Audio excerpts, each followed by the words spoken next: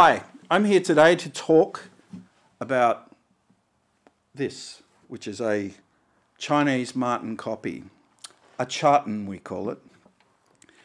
It's a D45 copy, solid spruce, citrus spruce top, mahogany saddle, mahogany fingerboard, abalone inlay, rosewood back and sides, got forward reticulated braces, a diamond cut neck, some Grover copies, a Fishman Presonus system, which has a little microphone in it, and bone nut and saddle, and the Fishman has a transducer under the piezo transducer under the bridge. So there's a lot of debate on the internet about, is this, you know, it's like a Martin. No, it's not. It's not even close to a D45.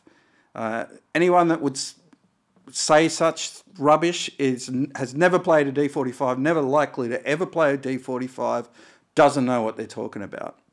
D45's an awesome instrument that is, you know, worth sort of 20 of these things.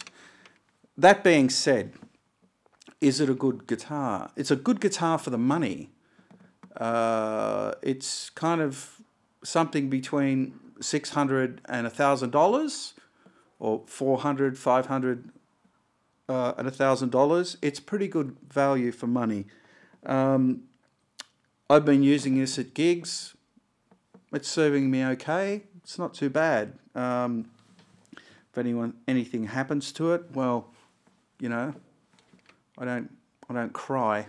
But how does it sound? Well, let's have a listen. Bluegrass rhythm.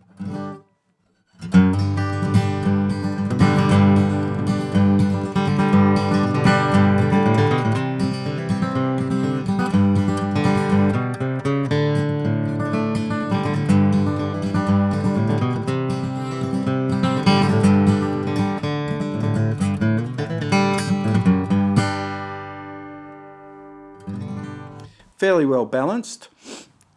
The obvious difference is, like a D45 will never break up. So you start to hit this hard, it's going to break up a little bit. That being said, it's not too bad. It's pretty good. It's a loud guitar. When I first got it out of the box, I did specify in my order that I didn't want any Martin markings on it.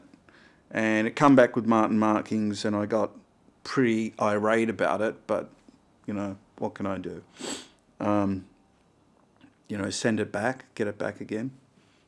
That's a drama. It was not playable when I got it. I picked bluegrass, and the neck needed a lot of relief. So I sent it to my luthier. He set it up.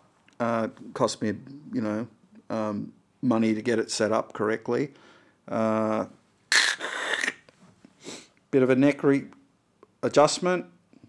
It hasn't moved since. So, you know, a year on, the guitar's sounding pretty good. It's pretty good for the money. Not bad for flat picking.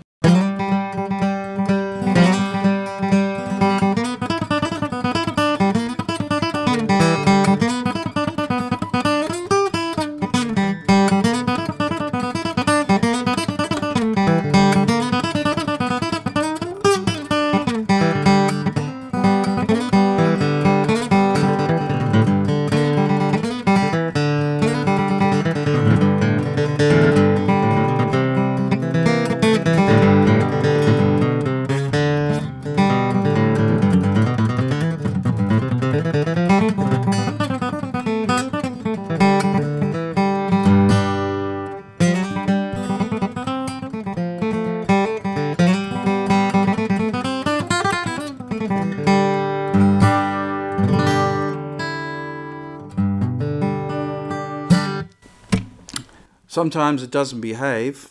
if I hit it too hard. So if you're a folky strummer, you're not going to notice that too much. It's got a fairly even tone.